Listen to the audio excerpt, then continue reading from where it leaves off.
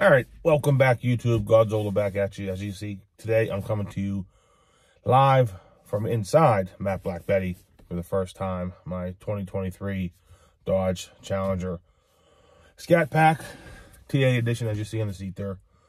This is basically going to be a 500-mile review. I've had the car now for the better part of almost 3 months, and I got a little over 500 miles. Got through the break-in period. Did my first oil change, tire rotation. You guys saw that in the last video. I put the different lugs on. But we're going to do a little good, bad, and the ugly.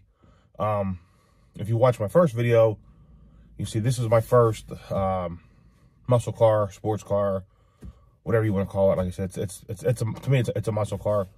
Haven't had much experience in cars like this. I've always had trucks. So some of the stuff that we're going to talk about in this video, it's just gonna be like basic stuff. I'm still learning the car, so I can't really comment much on the performance. Like I said, still breaking it in.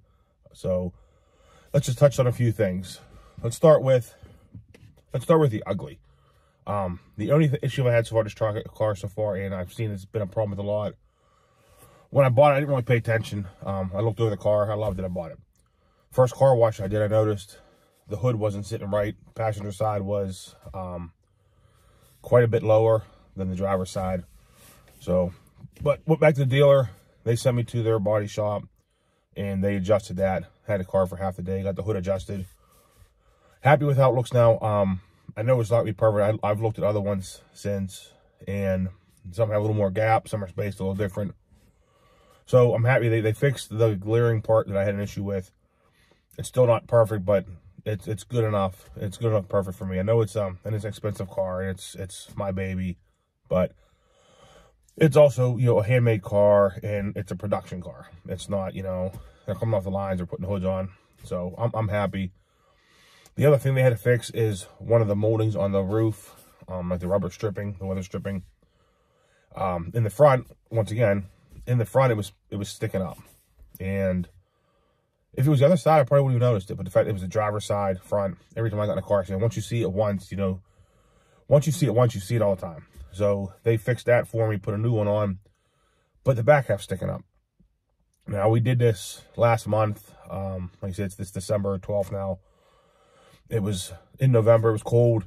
I mean, they brought it inside, let it warm up before they did it, because you're dealing with double-sided tape and stuff like that, and it needs to have better temperature to stick. So I'm just going to chalk that up to it wasn't the ideal conditions to do that. In the springtime, I'm getting the car ceramic coat. I'll see if my guy can fix that.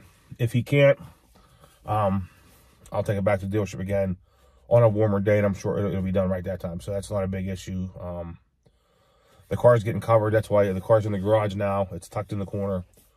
Battery tender's going on. Car cover's going on, and it's going to sit here for the next 3 or 4 months. So not really too worried about getting that fixed now. Those are really the only two things so far that I've kind of had a little issues with. The bad, as you can see, I mean, I'm big. I mean, I'm 6'2". I mean, better part of 370 right now. Like I said, former retired, semi-retired strongman, super heavyweight, obviously. This car is not built. You can see, I mean, I'm in the seat. I love the seats. I love the bolstering, but it's not made for guys my size. So it's not the most comfortable car, but that's on me, not the car. So I really can't chalk that up to Dodge. I mean, when I looked at cars and I wanted a car, I mentioned before, like I was always been a Chevy guy. I really like the Camaros. No way I'm fitting in them. No way I'm fitting in a Mustang. Once I'm in this car, I'm comfortable. Like I said, when I'm driving, the way I sit, the way I drive, I always kind of sit kind of off a little bit. I make myself fit into the car. My goal now that I'm kind of retired from strongman, and I've had knee surgery this year and put weight on, and my goal is to take that weight off. If I can get back down to my fighting weight, where I want to be, my goal, the car will fit better for me. So that's more on me, not so much the car. The sight lines in this car aren't bad for when you're driving. Straight ahead, good. I love the big windshield, the big hood. Side windows aren't bad, but you can't see shit behind you. When you turn to look, the headrest, the pillars, can't see nothing. I've had an issue already. Coming to my house, I make a left, come out, and I have a stop, and there's a yield coming the other way. And the first time I come in, I looked. I can't see that them cars coming on a yield at all. Luckily, my wife was with me and she could see. So that's just something I have to adjust to, like to look before I get to the stop. When I have the visibility at the window, see what's coming and go. When you're passing in a Challenger, this is an everyday driver. It's not in traffic. When I'm passing, I hit it, I go, I pass. I know I pass, guys. But I have the blind spot monitoring and all that stuff and the side stuff. So that's just a little thing on the bad side, the visibility. But from what I've heard, it's a lot better in this than it is in the Mustangs and the Camaros. So I'm okay. Once again, just have to adjust your driving style a little bit. I'm used to a big truck with windows all around and I can see everything. Another bad thing, and this is another thing that doesn't really bother me at all, but I know some people daily drive their Challengers, and I do not know how they can do that, because there is absolutely no storage anywhere in this car. The two little cup holders in the center console are good for like a can of Coke, but I have a manual, so I'm always shifting gears. You really can't put nothing there. It does have nice holders in the door for like a water bottle, and the only thing a lot of my cars is bottles of water, so they can go in the door. That's not too bad. The center console is small. I mean, when I drive, I take it in my pocket, throw it in there, so my phone, my wallet, my keys all go in there. Charging cables, and that's about it. It's full. The little pockets on the side of the consoles are useless. They're not deep enough for nothing. I don't know what they're even supposed to be for, other than being decorative. The back seat is hard to get to. If you wanted to put like your backpack, you wanted to put something back there. I mean, I know I'm bigger, and I don't got the flexibility. I mean, I can get back here a little bit, but I mean, there's not much room. I have my seat back almost all the way. The wife has her seat back. So the storage back here is pretty much non-existent. It does have a nice trunk if you're hauling stuff, but that doesn't do you good on your day-to-day. So you're basically putting stuff in the front seat. If you're driving by yourself to work and you have, you know, a backpack or a briefcase or a purse or whatever you have, it's basically to go in the seat, on the front floor on the seat. For those of you who can conceal carry, there's nowhere to put that. I always like to take my gun, throw it in the console or something like that. Can't do that in this. There's nowhere to put it. So as a daily driver, I don't know how guys do it. It's to me, it's as far as the car handling and the gas mileage, I mean, it's what it is. But there's nowhere to put nothing. And I don't care, because I bought this car as a toy, a Sunday driver, so to speak. Go to car shows. I don't want it cluttered. I don't want this car to be cluttered. Even like the charging cable, a lot of times my wife will leave hers out, so she'll feed it through the side of the little hole so she can have it charged up while she's on it. I put it back all the time. I don't want like no exposed cables, no nothing in this car. I just want it to be nice and clean looking. So for me, not an issue. But for those that daily drive, I don't know how they do it. But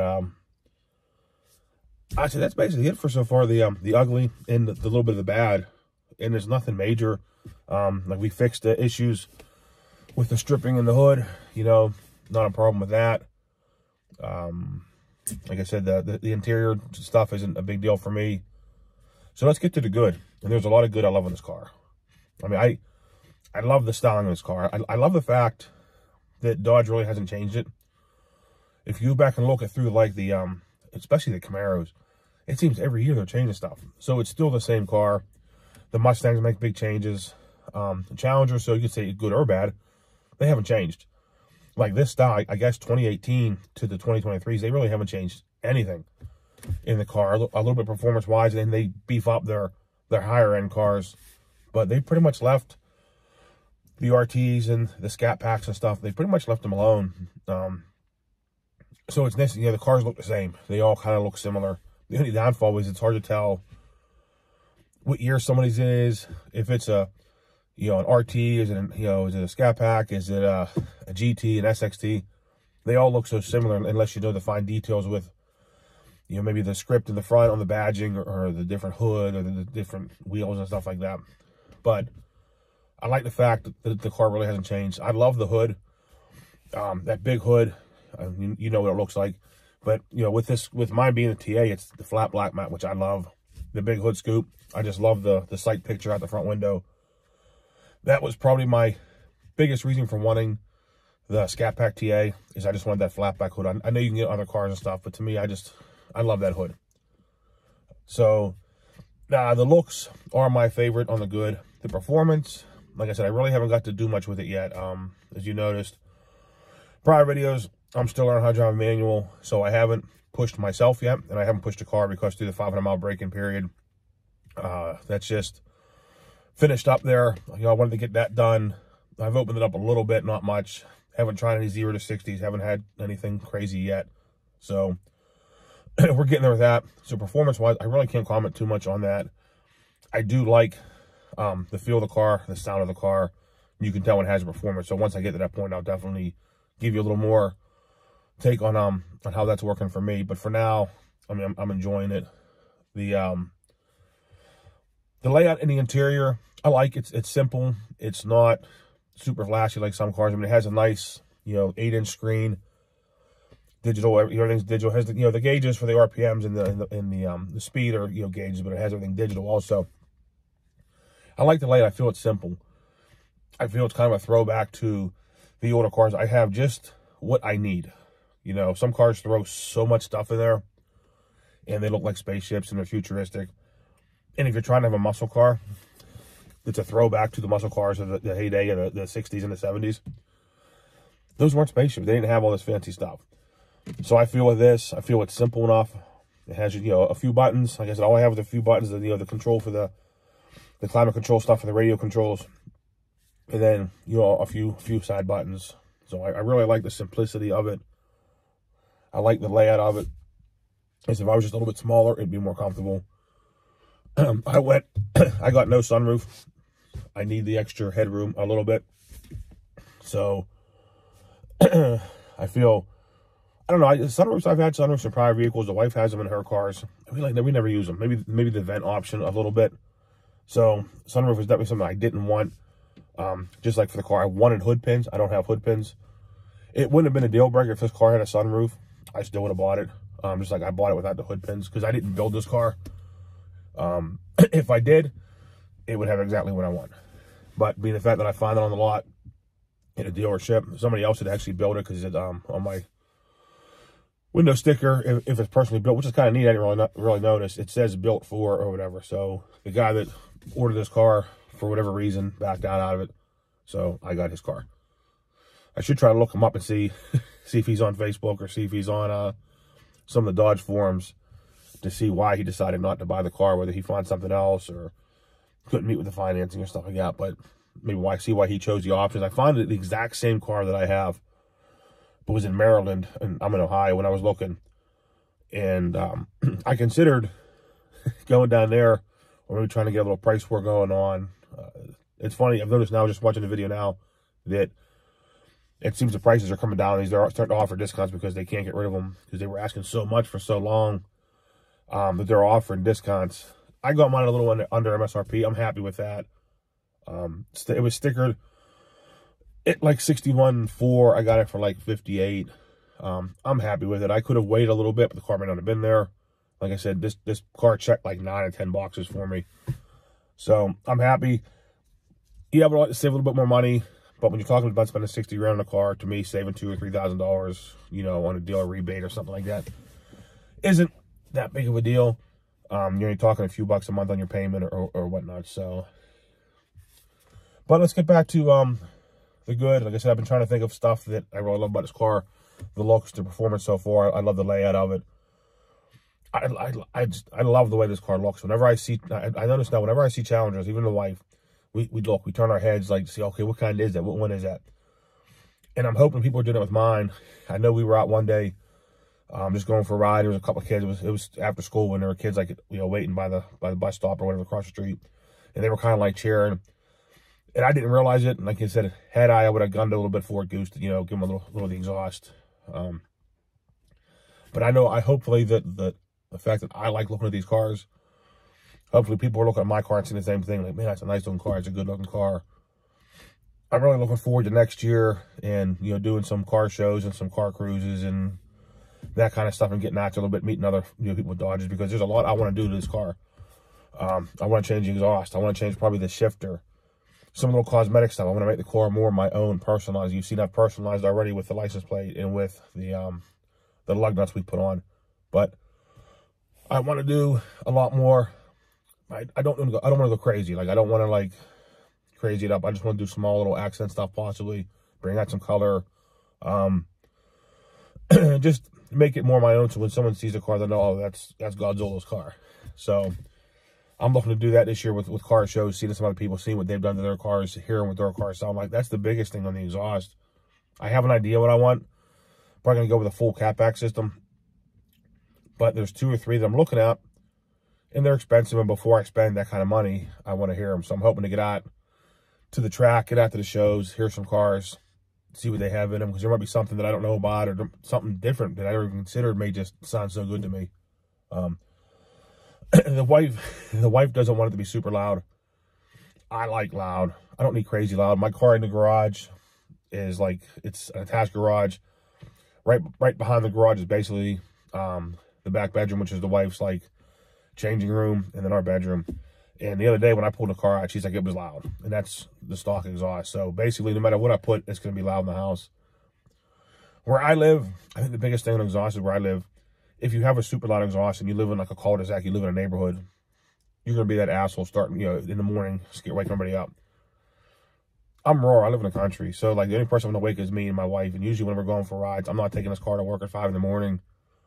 She's with me. If it's loud, it's loud. Who cares? I leave the house. Who cares? I wake the cows up. No big deal. So, but I'm going to wrap it up there. Like I said, it's getting a little bit long, getting a little bit short-winded here talking about this car, because obviously I love this car. It's my baby. But yeah, it's 500-mile review. Had it about 3 months.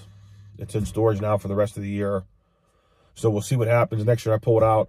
Could be ceramic coating, windows getting tinted. I know I'm doing the sides. I don't know if I'm going to throw the back window or not.